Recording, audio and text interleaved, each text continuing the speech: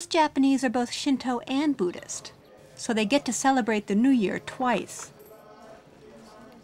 And the place that pulls out all the stops is Tenrikyo. It's one of Japan's newer religious sects, founded by the Shamaness Nakayama Miki in 1838, and now over 2 million strong.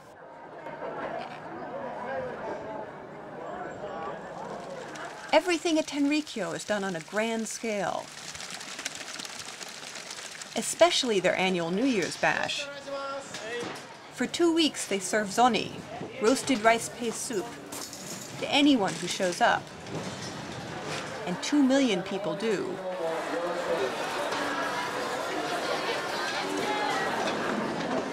The principal ingredient, pounded rice paste, is delivered from their 15,000 satellite churches, 40 tons in all.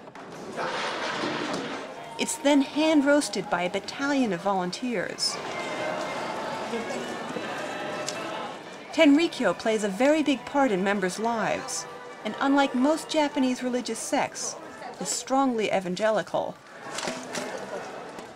Every member is supposed to be a missionary, and Tenri City maintains a school, a huge library, and a hospital. But perhaps the most appealing message of Tenrikyo and the other new religions is the importance of strong community and mutual support in Japan's rapidly changing world.